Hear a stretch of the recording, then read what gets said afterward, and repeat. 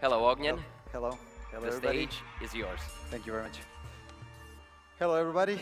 It's great to be here. I've been here from the start, and I'm really appreciated this opportunity.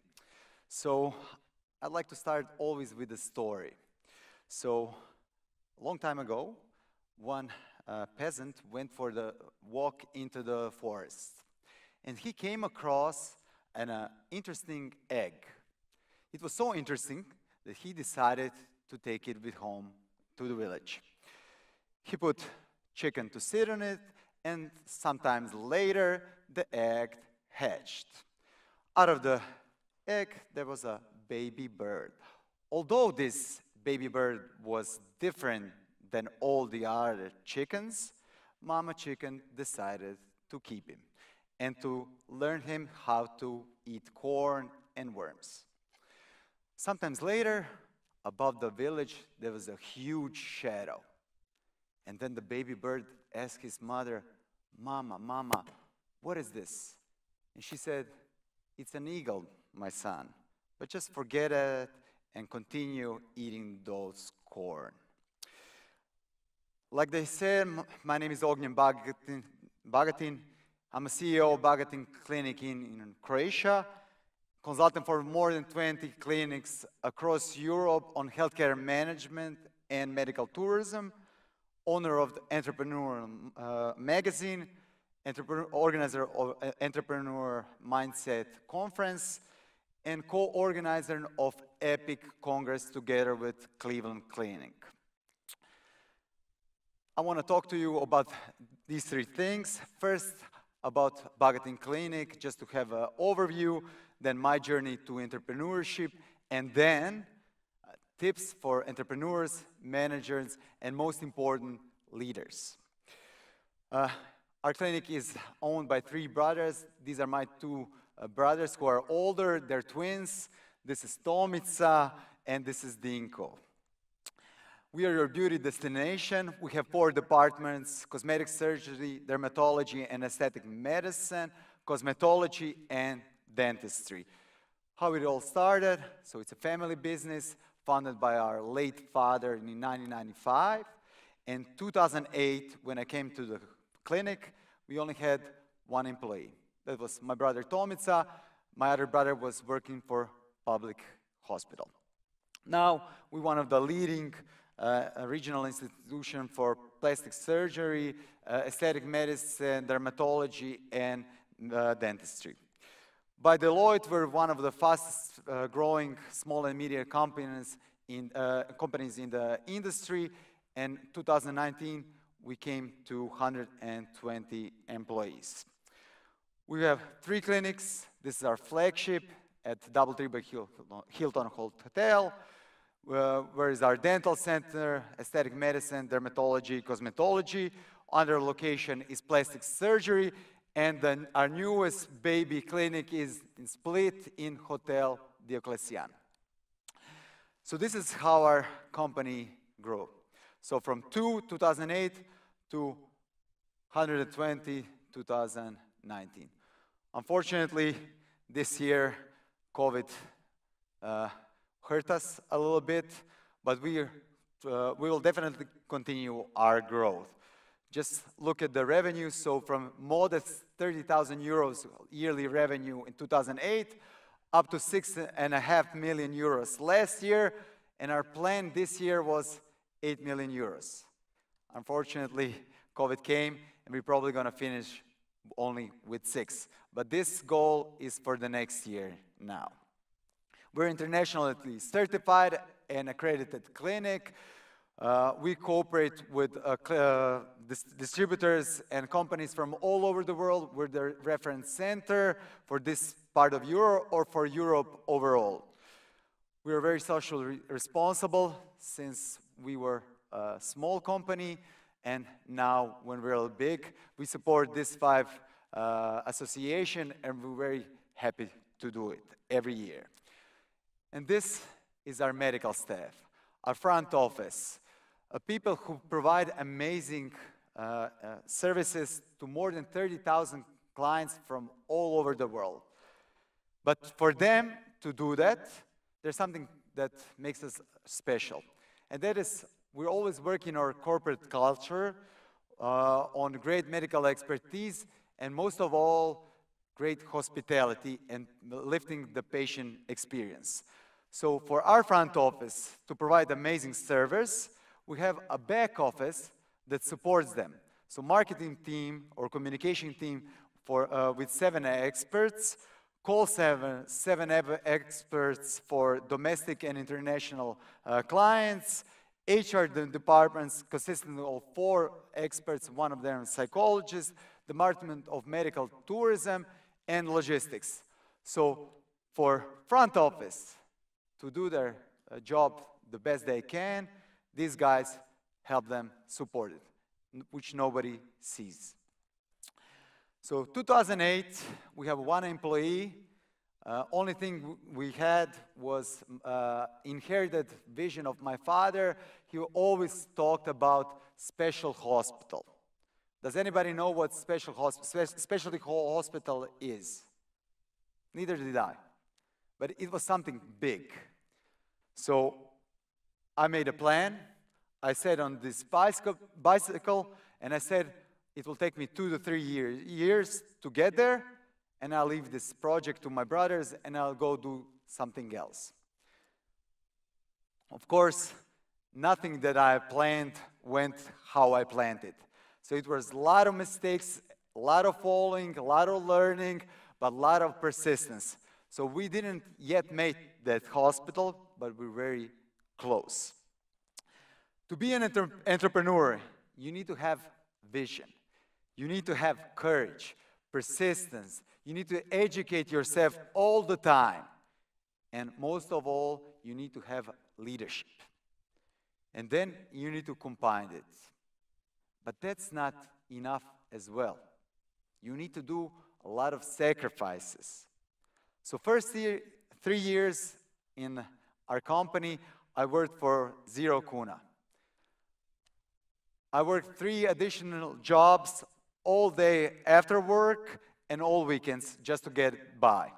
But I read books, I learned, I planned, and most of all, I never give up.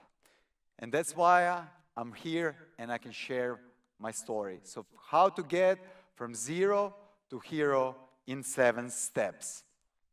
So these are the steps, and we'll go one by one. So first of all, and the most important thing, is to have a vision. To have a vision means that you know where you're going to be in 5, 10, 15 years. And then how and why are you going to get there is your mission. Either if you're a company, you're a department, or you're individual. This is something you need to do for yourself. It's like having a goal and always look at the goal and never lose sight of it. So you don't go wild goose chasing somewhere else, here, there, nowhere. It's like having a compass and map, like having guidelines to your success. Because you can hit the target you can see. So we redefined our vision, mission, values 3 times since I'm in a company. Last year was the last time, and we did it with the whole leadership team. So we did vision, mission, values, and how will that impact our corporate culture. But just to have this is just a starting point. What is very important for having a vision is to put some numbers. So this is something that we did 2013. When we had only 3 million kuna revenue, we said we want to have 2025, 100 million kunas. We want to be #1 clinic in the whole region.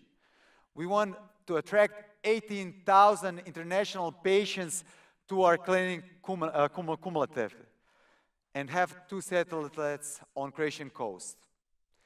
We have 1 now. We would have 2 this year if Corona didn't happen. But if we didn't do this, would we be here where we are at this moment? What do you think? Of course not. So this is something that was driving us all along, especially me. Second, you have vision, you have mission. Now you need to execute on it. So get things done is number one in every company. So first, you need to know where you're going, how you're going to get there, and then what you're going to do first, second, third, and what you're not going to do at all. That's called an action plan, popularly called strategy. So last year we redefined our strategy as well. And we have 4 pillars that it stands on. But just to have this is just something that you have on a paper or a slide. You need to execute on it all the time. You need to measure something. You need to place KPIs to do it. Either if you're a small company or a large company. Because to have key performance indicators means that you can measure something. What gets measured, that gets done. What gets measured can get improved. So this is something that we showed to the whole company in 2019. So to do our goals, we need to attract 7,000 new clients. In Zagreb, 1,000 in Split, and bring 1,000 international patients. Then you have a great internal reviews and bring 33% from 2018 to 2019.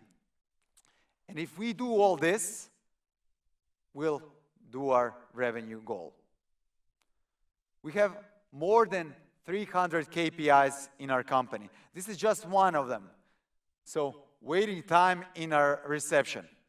We measure this on every location, and our goal is to keep it under 10%.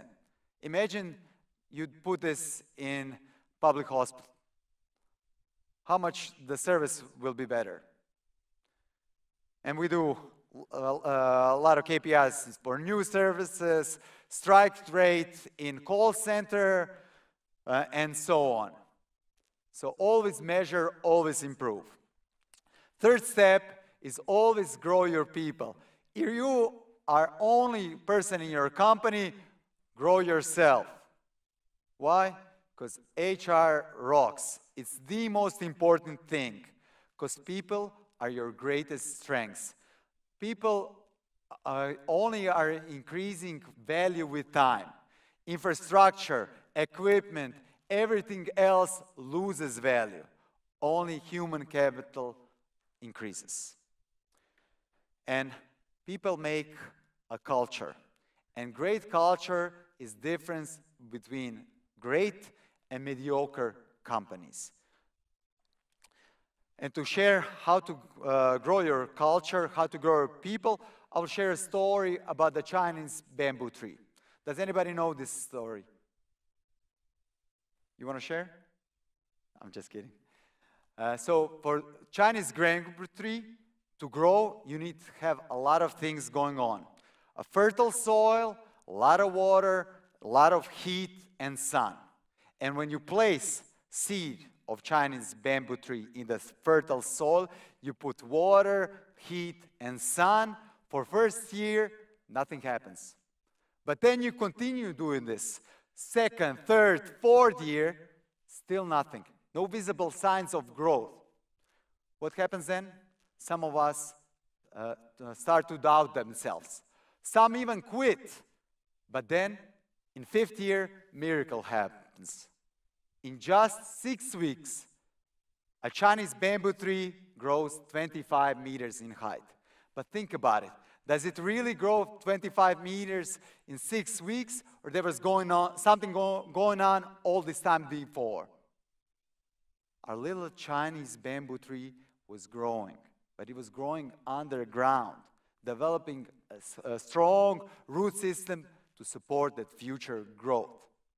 And this is something you need to do in your companies. You need to invest in your people, invest in your human capital, and you'll see how it can grow big. How we do it in our clinic. So we focus on educating, improving our management by weekly meetings and weekly education, then our doctors, doctor development, and then the whole institution, organization together through our platform, Bagatin Academy, where we gather once a month, every month, when it was possible offline. Now we do it online. And we gather 40, 50 outside coaches that work on our team. And because of that, we continuously get the best talents for our business, for our organization. It's important to develop your people, but it's more developed that start with yourself. Because if you don't develop yourself and learn, your people won't learn as well. This is something that I suggest to everybody. So every year I enroll in one-year program for sales, marketing, HR, I don't know what. MBA. Who has an MBA here? Get it? This is something that helped me understand business better. Then go and do workshop for leadership skills. Get a coach. I had a coach for 4 years. He helped me a lot. Do a soft skills workshops. If you don't have time, go on YouTube, type soft skills, educate yourself, read books, listen to audiobooks. I read or listen to more than 55, 60 books every year. In my Audible, for the last 5 years, it says that out of 16 months, I spent 3 months listening to books about entrepreneurship, leadership, marketing, management, sales, and what's not. I use all the garbage time I have to listen to those books to get better in what I do. I suggest you do it as well. And with experience and mistakes, you get better and better. And something that I always suggest, get a mentor or be a mentor. Because when one teaches the other, they both learn. And for the last, give presentations, give talks. I was a very poor public speaker 8, 9 years ago, very poor. It was very sad, I would say. But I worked on that. I listened books, I read books, and I presented all the time. This is something that will help you improve. Fourth step, you need to be always accounting and finance focused, so you don't make some big mistakes. So I had my fair share of mistakes. So it says here more than 7 million kuna. I would say it's more 10, 12, but 7 is my lucky number, so I like to keep it here. So this is my second MBA. These are mistakes I made since I'm running this company. But if I didn't do these mistakes, I wouldn't be, and our company wouldn't be where it is. So we are proactively going into projects, new things, optimization, so we can grow. So these are just some of our mistakes I did. This is 5 out of million, but this is a reason why we're here. And you need to know that success comes after you survive all your mistakes. A couple of days ago, in one show, somebody from the government said, you shouldn't do mistakes. He should get fired. You need to do 1,000,000 mistakes, but don't repeat them. Try not to repeat them. You repeat them, but be persistent, have a vision, and do mistakes, and do them fast and a lot. 5 is train and get in shape your operation. Always find a way how to do it cheaper, better, more productive. And have a courage to recognize this threat. This is something that is killing a lot of organization. We always did it this way. So always try to improve, to do things better. And to share with you how to do it and to explain why, I will tell the story about 5 monkeys. So who knows the story? You want to come? Okay, next time, prepare. So scientists have put in a cage 5 monkeys. They put a ladder, and on top of the ladder, they put a bananas. And one monkey went to get a banana. He took a banana, opened it, started to eat it. And other 4 monkeys were splashed with ice cold water. Second day came. They put a ladder, put a banana. The same monkey went upstairs. He took a banana. He took a bite. Others were splashed with ice cold water. The third day came. They put a ladder, they put a banana. What happened?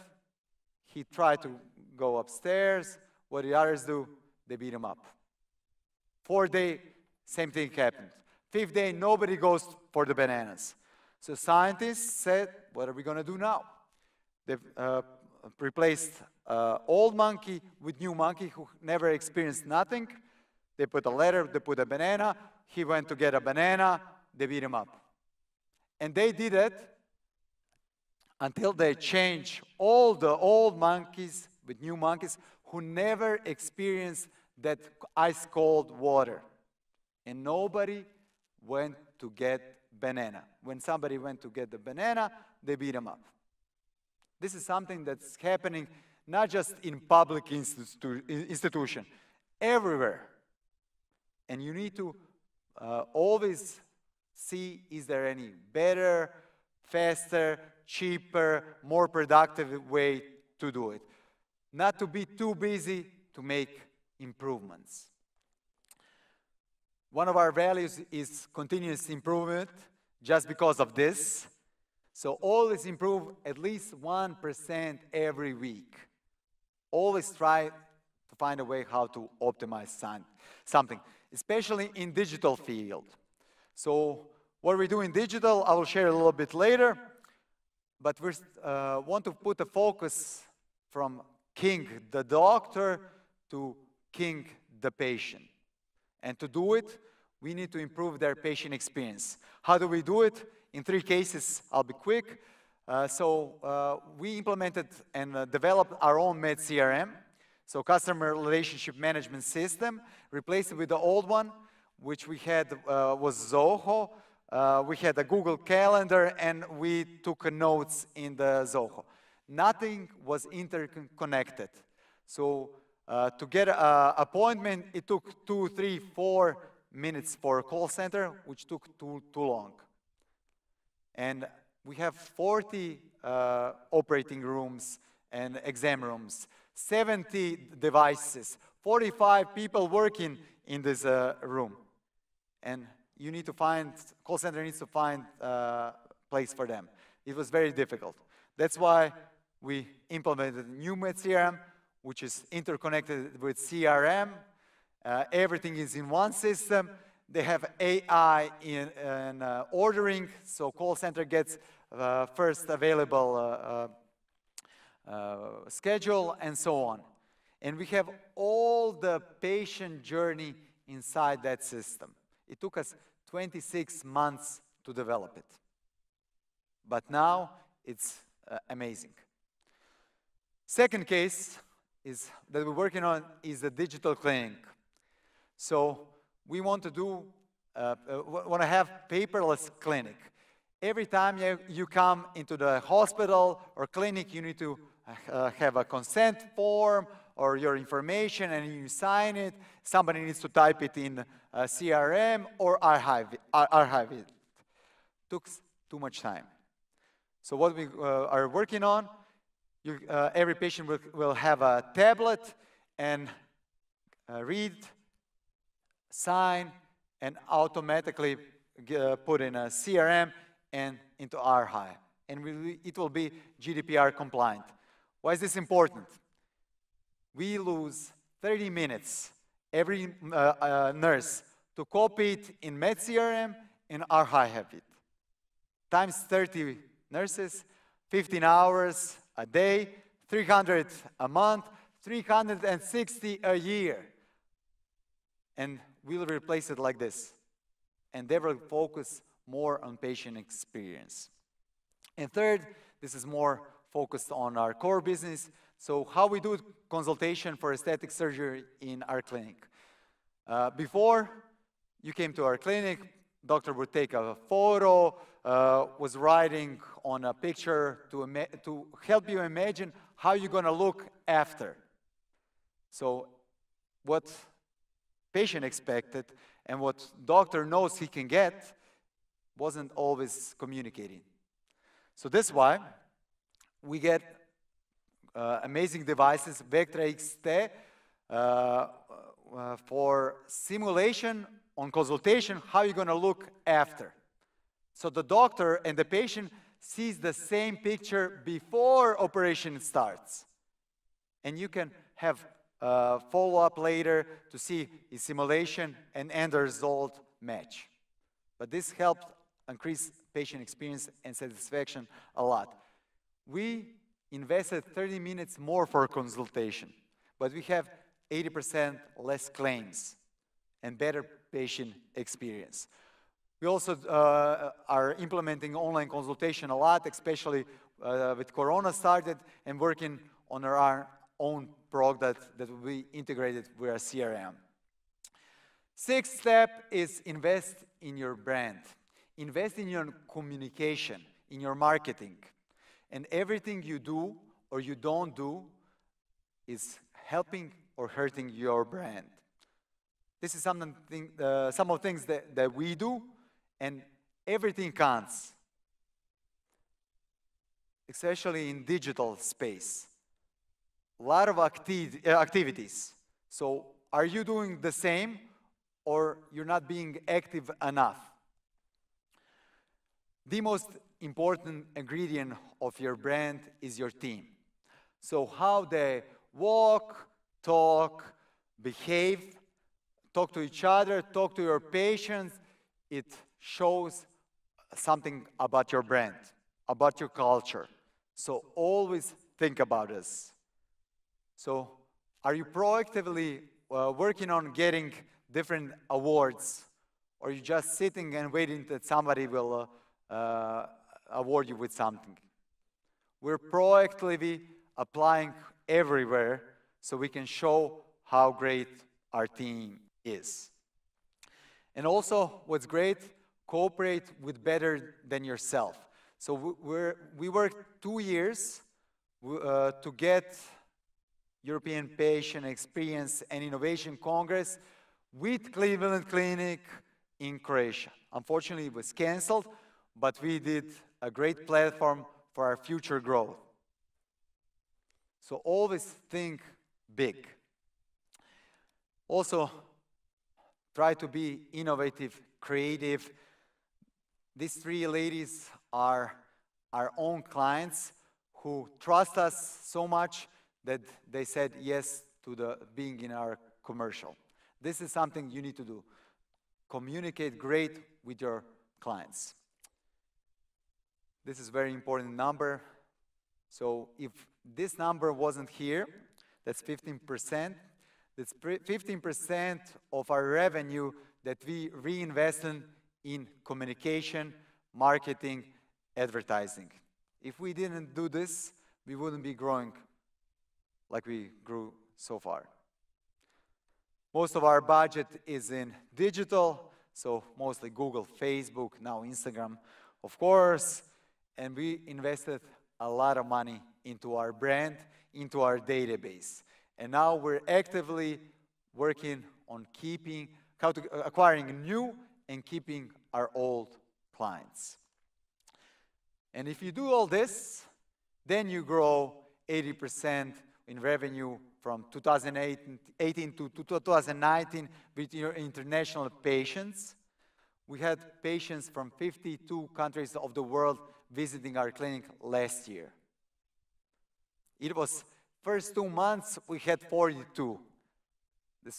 So just keep on keeping on. And the important message I want to share is there's nothing without leadership. How we teach people in our organization is through example and by designing a lead by design system. First is fundamental of everything. It's something you don't see in media often, so you can say something to others and you not doing it. So just imagine, I gather all of you and I say there's no mobile phones allowed in this conference. And somebody calls me, I pick it up and I talk for 30 minutes. What will you do later? The same thing. You need to walk the talk.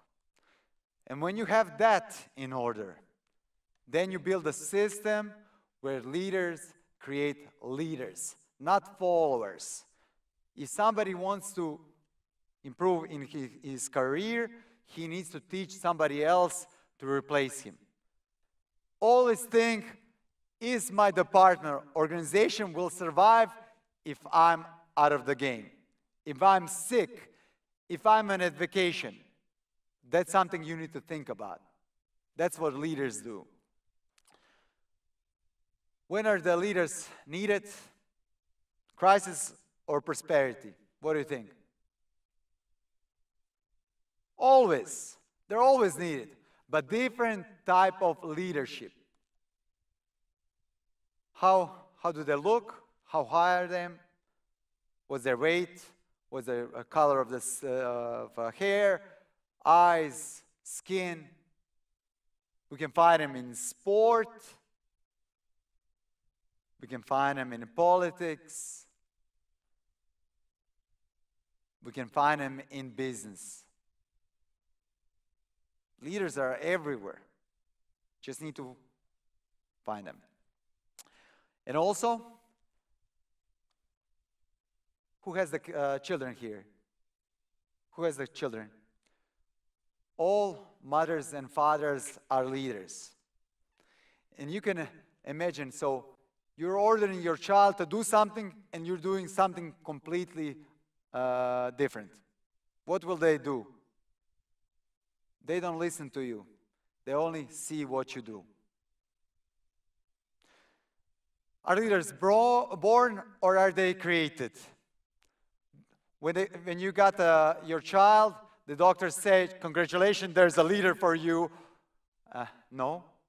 Peter Drucker said there are natural born leaders, but in 7 billion people, only few of them. So leaders are being created by developing the self. There's no chromosome for leadership, and they're being developed by continuous improvement, learning, and learning on mistakes. So do mistakes a lot.